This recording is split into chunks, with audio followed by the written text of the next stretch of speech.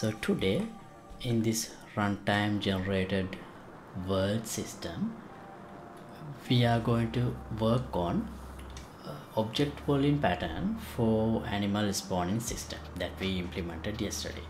So what that means is, here you can see these red lines represents the places that we spawn these animal characters, and if I speed up a little bit, you can see the red lines. That means more and more animals are being spawned into the world, and after a while now you see blue lines. What that means is, this is only for representation purposes so that I can explain this easily. So the lines doesn't matter actually for the system.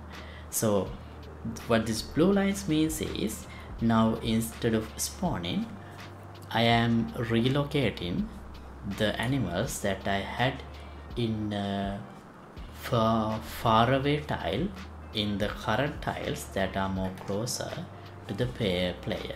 So using that way, I can always have animals in the world without overloading the system by reusing the animals that I have already spawned into the world. So we will be always having set maximum number of animals, which is good for performance of the game. So yeah, that's what we are going to work on today, object pooling pattern for the animal spawner.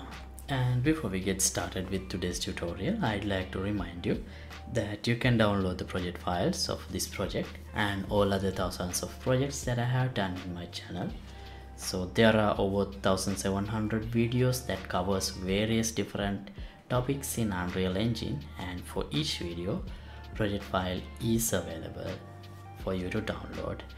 Each video contains the link in description of the video, and once you become a member, you can download any project file without a limit. Alright, so let's get back to today's tutorial. So at the moment what we are doing is, instead of relocating or pooling the animal characters, I just spawn and destroy them. That's basically what happens as of the episode that we worked on last time, at the end of that episode. So here you see we only have blue lines, as I had explained in the introduction, and no, we only got red lines, no blue lines. That means we don't have a pooling system yet. Okay, so to implement that, let's go to the code. This is where I remove the tile.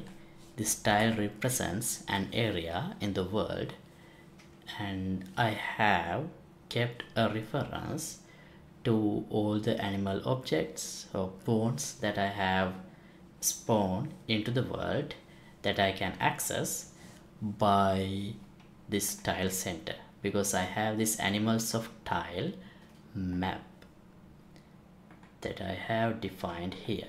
So this animals of tile map contains an array inside this structure. Here we have an array called spawned animals, which I can use to manipulate the animal characters that I have spawned that belongs to a certain tile.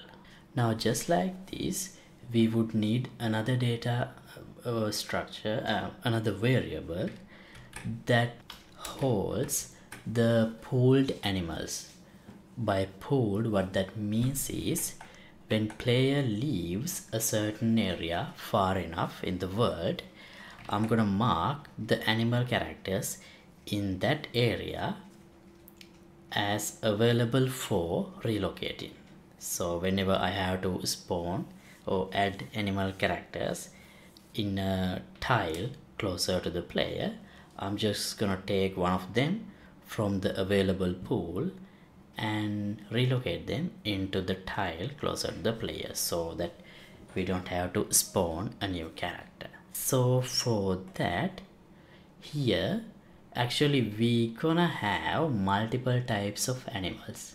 is in this animal, because we have the ability to define many animal classes. Here if you select, you can see this array, animal types array. At the moment I have only one, but you can add multiple animal types. Therefore, when we add animals into a pool, we need to know what it would be better if we can know what type of an animal that I hold in the available pool. So to allow that, here I just copied it. I'll rename this as pooled animals, and as for the key, I will use T subclass class a actor.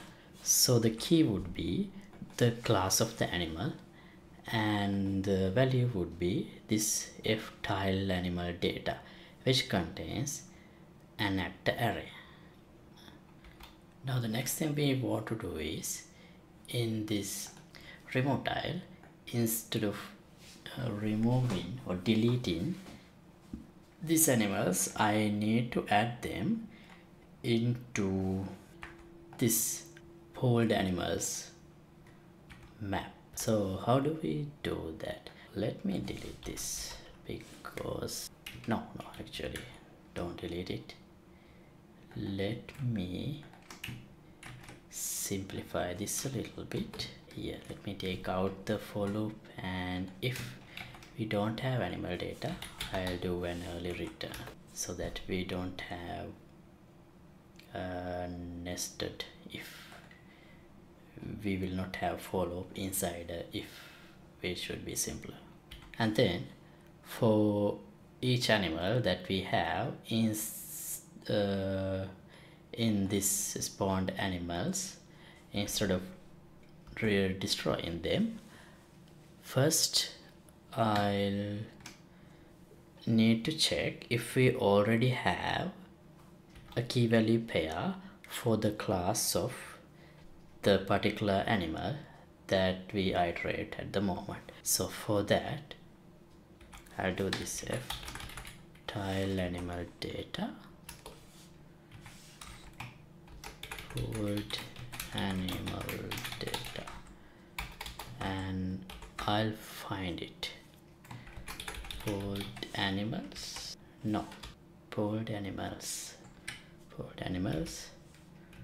find. So as the key, we can give animal data spawned animals and get the class of current animal, get class, right? And then if we have a valid value pooled in pooled animal data, that means we already have a key value pair for that particular animal class. Then all I have to do is pooled animal data spawned animals at the reference of current animal. That means animal data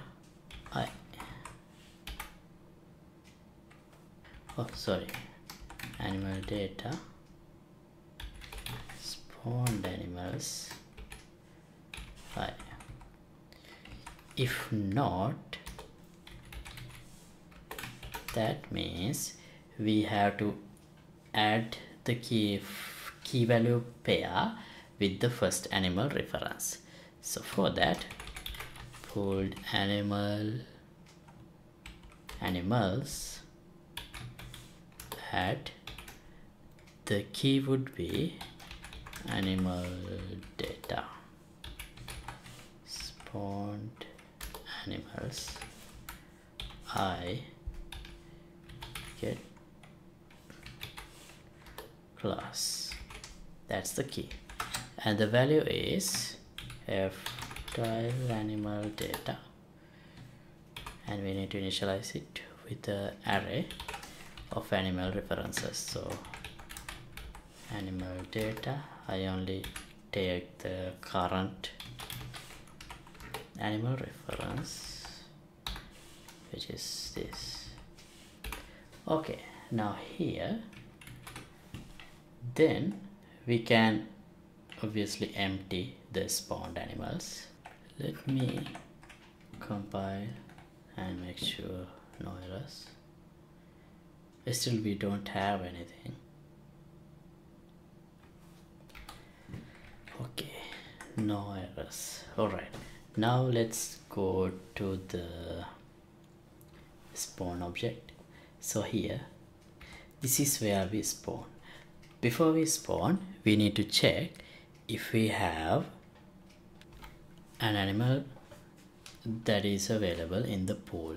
So for that, I'll add another function here that returns an actor reference get animal from pool, and I'll pass const the subclass of class actor animal class. Wow.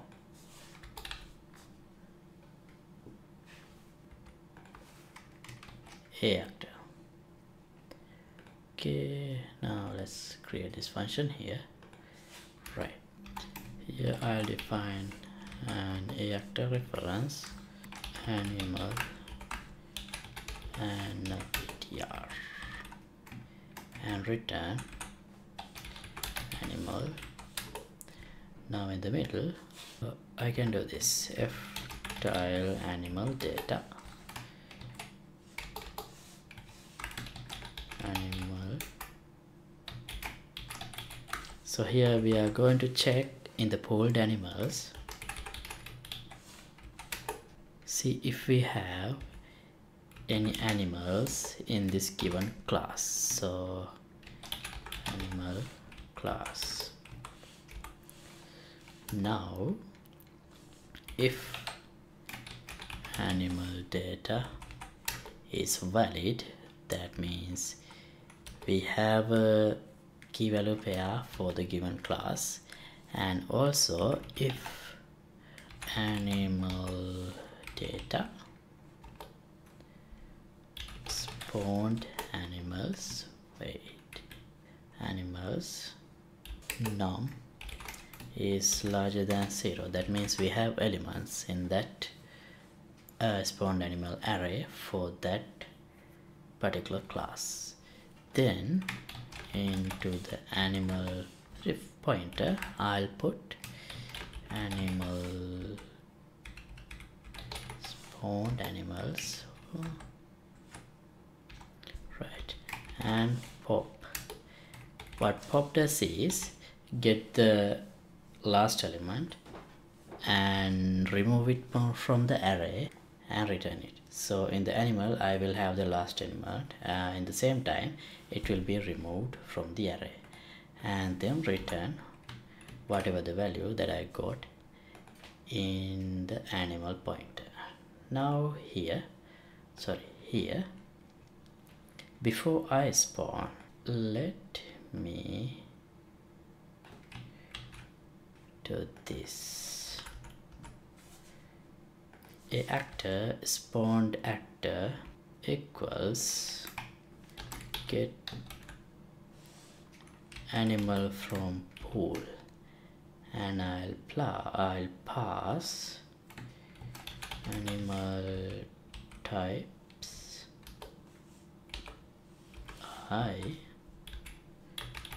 animal class. Now if spawned actor is null, then I'll actually spawn it. So maybe rather than calling this spawned actor, it would be better if I call this animal Yeah, that should be better. So if we do have a valid animal, what we should do is I need to relocate it. That means animal set the location, spawn location. Set it with the spawn location. Now animal will be relocated to whatever the location that we need. So to test that, here if I spawn, I'll add a red line, and if I get animal from the pool, I'll add a blue line. Okay, now let me save everything, compile. Okay, compilation successful. Let's test.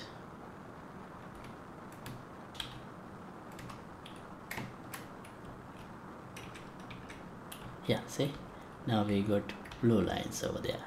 That means we are using the animals, so reusing the animals from the pool.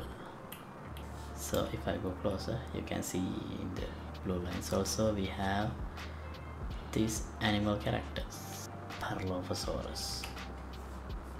So okay, that's all I wanted to do for this episode. So the system already supports having multiple different types of characters. Maybe in the next time, let's work on how to have rules such as this kind of animal should only be spawned in maybe after this elevation, or some animals should be in only after the waterline or in the beach. So we can define such rules, and we will look onto those things in the next upcoming episodes. And as always, thanks for watching. Don't forget to like and subscribe, and all the updated project files will be available for you to download in the Patreon page.